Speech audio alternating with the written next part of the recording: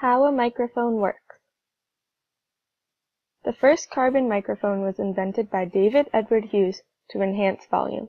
Its invention has proved a key component to other inventions, such as hearing aids, telephones, and sound systems. A diaphragm is a small sheeting inside the top cone of a microphone that collects sound waves. The coil is wrapped around a magnet inside the microphone to convert sound into electricity.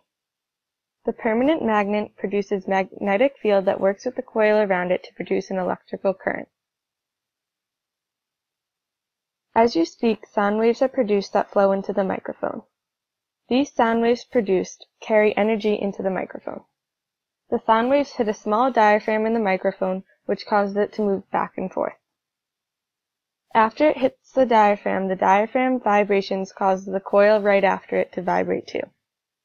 Inside the microphone is a permanent magnet which creates a magnetic field. As the coil vibrates, it cuts through the magnetic field, causing an electrical current. By converting the original sound into an electrical current, the current produced can then flow out of the microphone and into a sound recording device or amplifier, lengthening the time of sound travel.